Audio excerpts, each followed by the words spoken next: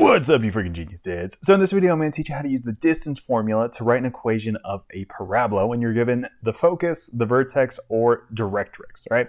So we're going to go over a problem breaking those down.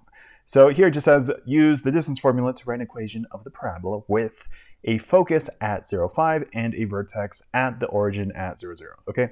So first of all, let's start with the vertex. That should sound pretty familiar. So that's just the highest or lowest point on a parabola. And in this case, it's at the origin, right? It's at 0, 0, so right there. Okay, the problem also tells us that we have this thing called a focus at 0, 5, so let's plot that point. So 1, 2, 3, 4, 5, right? So at 0, 5, we have this thing called a focus. So we have a focus at 0, 5. Okay, now the only thing we're missing here is something called the directrix, and that's simply a straight line that is the same distance away from the vertex as the focus is, all right? So if the focus is 5 spots away from the vertex, that means we have a straight line called the directrix, and this is 1, 2, 3, 4, 5 spaces away from the vertex. Okay, so this line right here, the directrix is at y is equal to -5, right? They're both 5 spaces away from the vertex. Okay, now we just have to figure out which way our parabola opens. So is it going to open down like that, or is it going to open up like that? Well, in this case, it's going to open up like this. And the reason for that is because the parabola always, you can think of it like as a mouth, okay? It always wants to eat the focus point, okay? This focus point should always be inside of the parabola. And then the vertex is always, the directrix is always on the outside. Okay, and a couple other things to point out here. Well, now that we have our parabola drawn, we have our vertex, right? The axis of symmetry for a parabola always runs through the vertex, right? So if we drew our axis of symmetry, it would just run through the parabola like that. Okay, so the vertex always lies on the axis of symmetry, and that's also true for the focus. Okay, this point also always lies on the axis of symmetry. And the directrix, this line down here, is always perpendicular. It always creates a right angle with the axis of symmetry. Yeah, no, I'm keeping that sneeze in here. Okay, and that's important to point out because if you had a parabola, so I'm just drawing another graph here. If you had a parabola that was, let's say, sideways like this, okay, in this case, the focus again would be on the inside of the parabola, so it would be right here, right? So it always looks like the parabola is eating focus. The vertex is still right here at 0, 0, and then the directrix you would actually draw vertically like that. Why? Well, where's the axis of symmetry for the parabola? Well, it's just right here, right? And this directrix, like I said, is always perpendicular. It always creates a 90-degree angle with the axis of symmetry. Okay, so that's just a little heads up in case your problem has a parabola that's sideways. Okay, but we're gonna roll with this one right here. So the last thing we have to do to set up this problem is just, so we want an equation of the parabola, right? So we need to just pick a random point on this parabola anywhere, literally anywhere. I'll just put a point right there, okay? We have no idea where this point is on the coordinate system, so we're just gonna label this, the coordinates as x, y. Okay, now a really important thing to point out here is that another way the focus and the directrix are related to each other is that they are both the exact same distance away from any point on the parabola. Okay, so this point P, this random point that we just drew, the distance from this point to the focus is the same distance from this point straight down. That's an important point. It has to be straight down. It has to create a 90-degree angle with the directrix, okay? So this is the same distance as this, right? So if the distance from P to F was 5 inches, that means the distance from P down to the straight down to the directrix would also be 5 inches. Okay, so the last thing we have to do here is just come up with some coordinates for this point right here where P intersects the directrix, right? So this point right here, let's see, we don't know the x coordinate for it, right? We don't know how far over it goes, but we do know how far down it goes, right? -5 spaces. So we're gonna say that the directrix is at x, -5, right? We don't know what the x coordinate is, but we do know the y. Okay, so that was kind of the big first step, I guess. Just coming up with coordinates for the focus, the random point on your parabola, and the directrix. All right, so now that we have those 3 points, now we can use the distance formula, which if you don't remember, the distance between any 2 points on a graph, the distance is equal to the square root of x sub 2 minus x sub 1 squared plus y sub 2 minus y sub 1 squared. All right, this whole thing is under this square root, this radical. Okay, so to come up with an equation, all we have to do is find the distance from our random point, right? Because the point lies on the parabola, and that's what we're trying to write an equation for. So we just need to find the distance from our random point P to the focus, and we're going to set that equal to the distance from our random point P down to the directrix. Okay, so we're going to say that PF is equal to PD, or the distance from PF is equal to the distance from PD, right?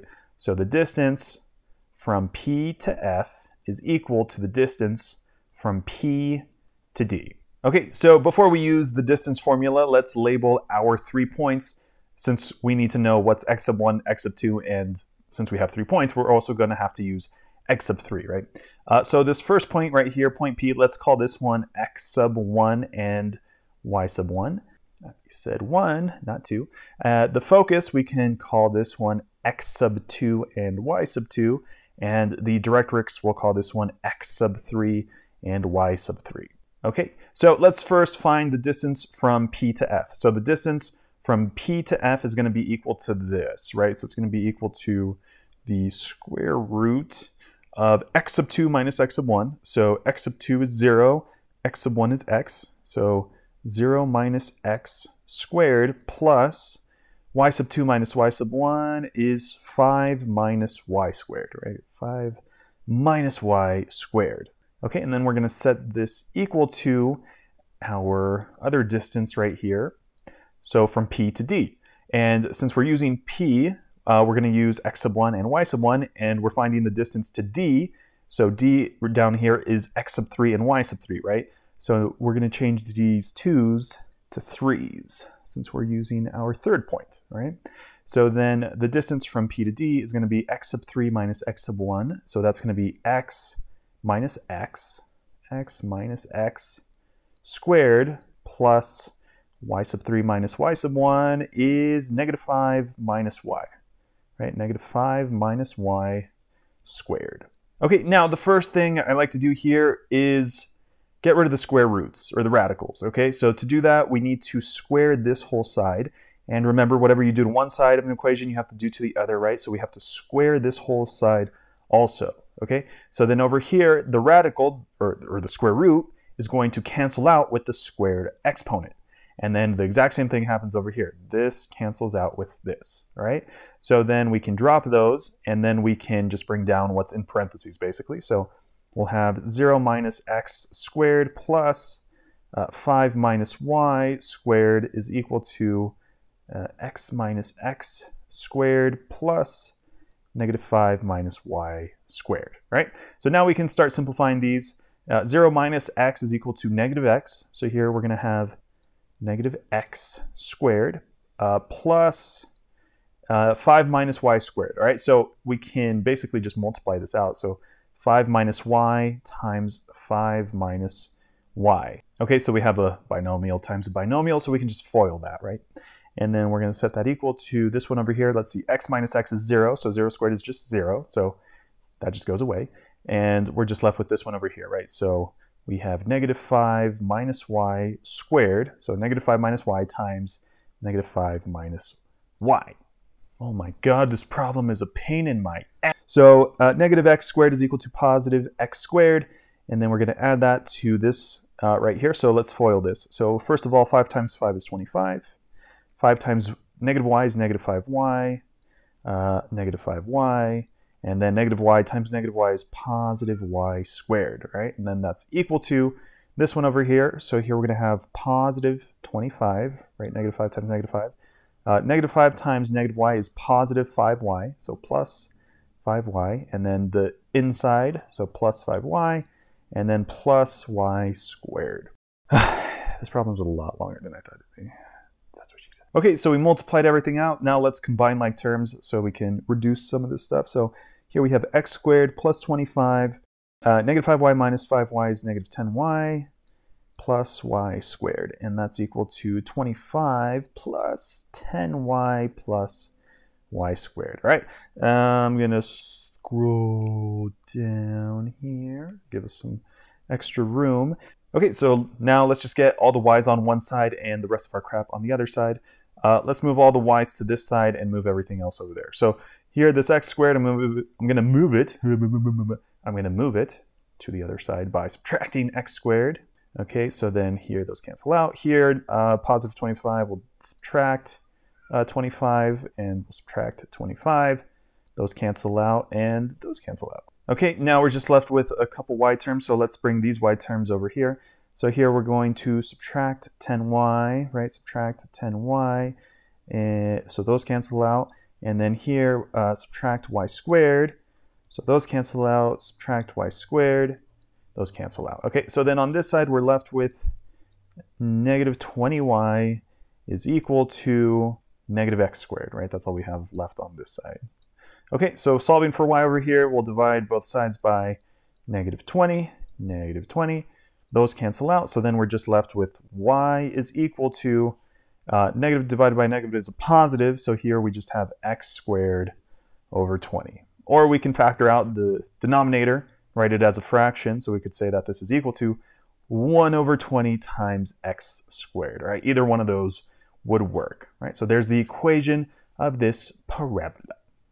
So if you found the video helpful, definitely leave a thumbs up down below. And if you have any other questions or want to see any other examples, just let me know in the comment section below.